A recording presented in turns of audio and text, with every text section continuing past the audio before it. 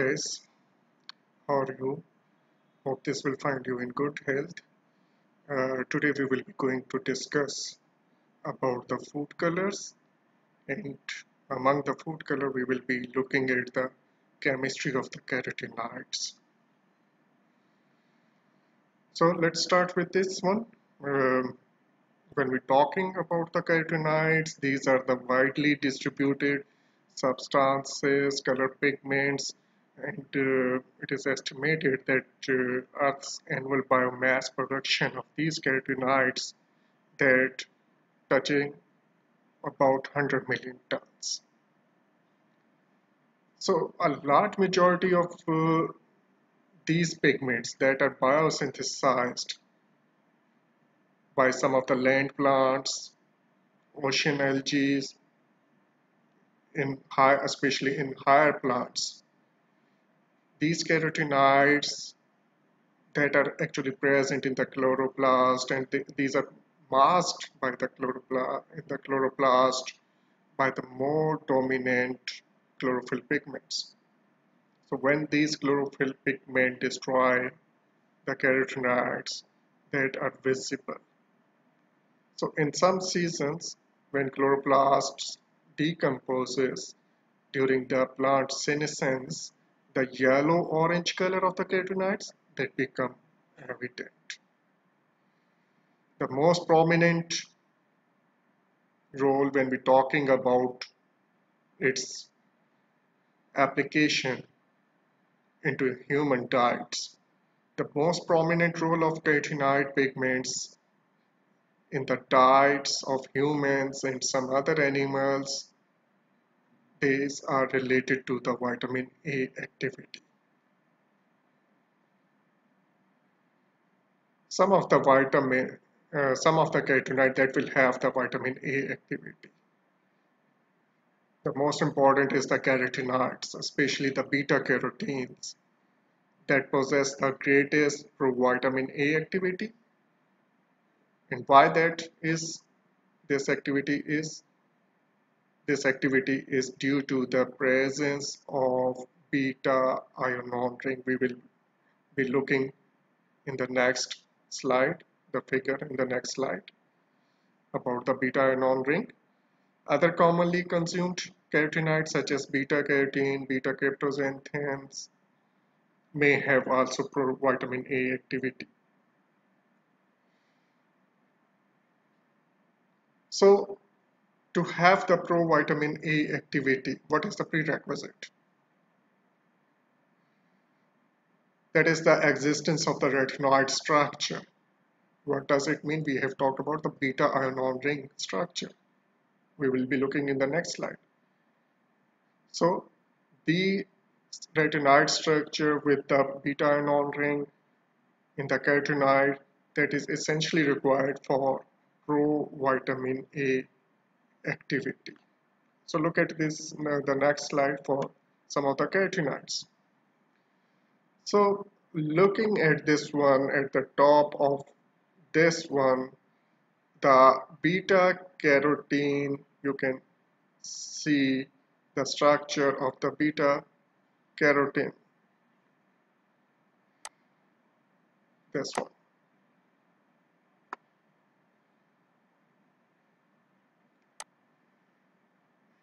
So that have the beta ion ring.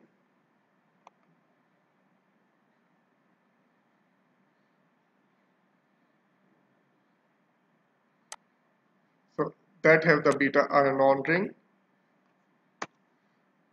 You can see here.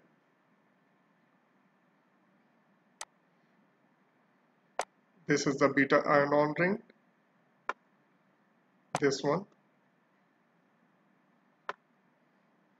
Again, at the second corner, you can see another beta ion ring is there. So the presence of these beta ion ring that is essentially required for the provitamin A activity. So look at this one, all of these carotenoids that have a C40H56. C40H56. This is a molecular configuration of that. C40H46. So we can see here various form of the beta carotenoid in the form of the beta carotene, alpha carotene, beta cryptoxanthin, lutein. So what is the striking difference? That some of the carotenoid that are oxygenated, for example beta cryptoxanthin, lutein, these are the oxygenated one. Other carotenoid, just we talked about the beta carotene and the alpha carotene, that is non-oxygenated type. This is non-oxygenated type. This is non-oxygenated type. So the non-oxygenated type of the carotenoids that are important, that have essentially the provitamin A activity. But when this is oxygenated, as in the case of the beta cryptoxanthin and the lutein, that doesn't have provitamin A activity. So we can see here that this is the oxygenated. Same is the case with the lutein. This is oxygenated. This is oxygenated. So beta cryptoxanthin and lutein, that will not have the provitamin A activity. Same is the case with the zeaxanthin. Zeaxanthin, that is also oxygenated, that have the beta ion ring, but that is oxygenated. We can see here two oxygen is there, C40H56O2. So this will not have the provitamin A activity, but all of that will have the coloring activity. So each beta carotene molecule that split at half portion to have the vitamin A activity, from where this will cleavage at this point. So at 20, so there will be two molecules, each will have provitamin A activity. Same is the case with this one. So these are the commonly occurring carotenoids. What are the examples for the lutein? These are yellow colored pigments that is available in corn, marigold, zeaxanthin, that is available, again the yellow color pigment that is available from corn, from saffron, cryptoxanthin, again yellow color carotenoid that is available from corn. So carotene that have diversified color, yellow to orange. Some of the carotenoid that can be extracted from the carrots, some of the beta carotenes from carrots that can be extracted, sweet potatoes, zeaxanthin, again it's a yellow color pigment from the green leaves, capsanthin, it's a red color type of the carotenoid from the red peppers, violozanthin, again it's a yellow color pigment from the green leaves, and bixin, it's a yellow color type of the carotenoid from the annatto seeds.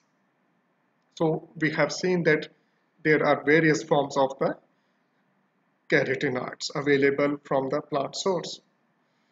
So these are some other structures.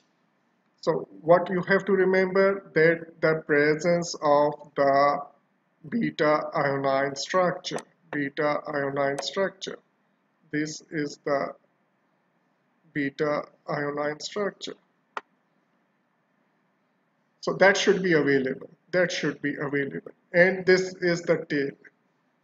Along with this beta ion ring, there should be a tail. This is the tail. This is the tail. So this is the tail. This is the beta ion ring. This is the tail. So both should be available for the carotenoid molecules. So these are the zeaxanthin. Again, that zeaxanthin, it's an oxygenated type. Capsanthin. capsicum, available in the capsicum, that is again oxygenated. Violozanthin, it's again oxygenated. We can see the beta ion ring that have the oxygenated points. That is the oxygenated points. Dixin, it's quite a different kind of the carotenoid molecule that divide off the beta ion ring, that doesn't have the beta ion ring, and we can see there is a change in molecular configuration C25H30. All of the other carotenoid we have talked about that have a configuration of C40H56, but the Bixin, that is C25H30 along with the oxygenated O4. So we have talked about for the carotenoid that must have the beta ion ring and a tail. This tail is called as isoprene structure. Isoprene structure. What is this? CH2, C, then it's a branch CH3. This C is linked to CH, double bond CH2. So this isoprene structure that will be available in two forms. This is called the head portion and this is called as the tail portion. The longer will be the tail portion. So these are combined together either by head to tail configuration or tail to tail configuration. So when we talk about these can be cleavage at that point, in the middle point. So there are two configuration, these are either these are head to tail configuration or tail to tail configuration, and at the ends there should be some beta ion rings. So look at this one. For example, we are looking at the lycopene. You know the lycopene is a carotenoid that is available in tomatoes. So we can see here that has the beta ion ring on both sides, beta ion ring, and in between is the isoprene structure. And at that point, this is a middle point, that becomes cleavage. So we have two molecules after the cleavage. This is the one molecule and this will be the second molecule. This is the second molecule. So we have two molecules now. So this is the numbering system. You can see here, this is the first carbon. We have already talked about C40. C40. You can see C20 here and C20 here. So it's a C40 compound. C40 compound. How we can number it? 1, 2, 3, 4, 5, 6, 7, 8, 9, 10, 11, 12, 13, 14, 15. This will be 16. This will be 17. This will be 18. This will be 19 and this will be 20. Same is the case with this one. 1 prime, this small, this is prime. 1 prime, 2 prime, 3 prime, 4 prime, 5 prime and so on. So this is the nomenclature and giving the numbering to the structures. So these carotenoids have several properties: oxidation property, antioxidative activity, stability during the processing. Carotenoids are easily oxidized because of the large number of conjugated double bonds. We can see that there are numerous double bonds there. So that are easily oxidized. Such reaction cause color losses of carotenoid in foods, and the are the major degradation mechanism of concern. These also have the antioxidant activity because carotenoids can be readily oxidized. It is not surprising that they have the antioxidant properties. For example, lycopene is known to be especially efficient to quenching singlet oxygen due to this antioxidant activity that is have the beneficial effect on the human health. For example, that have the role in limiting cancer, cataracts, atherosclerosis, and the process of aging.